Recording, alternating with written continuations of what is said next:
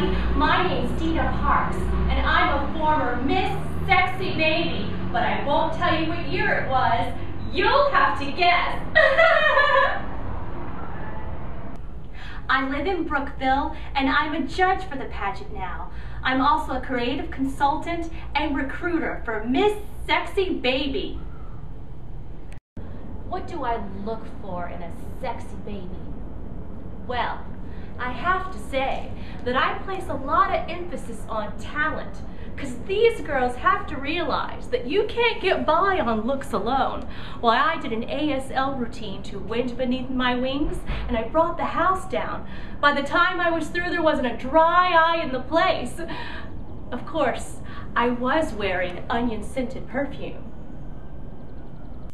So, can you guess what I do for a living now?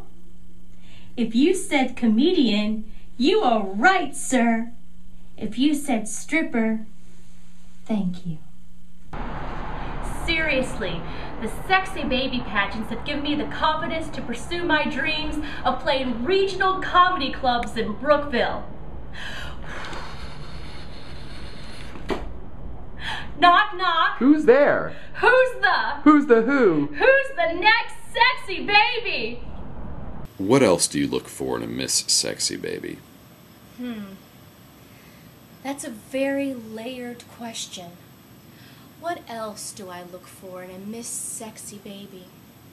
Well, I'd have to say that confidence, determination, and self-sacrifice are the biggest things that I look for in a potential Miss Sexy Baby.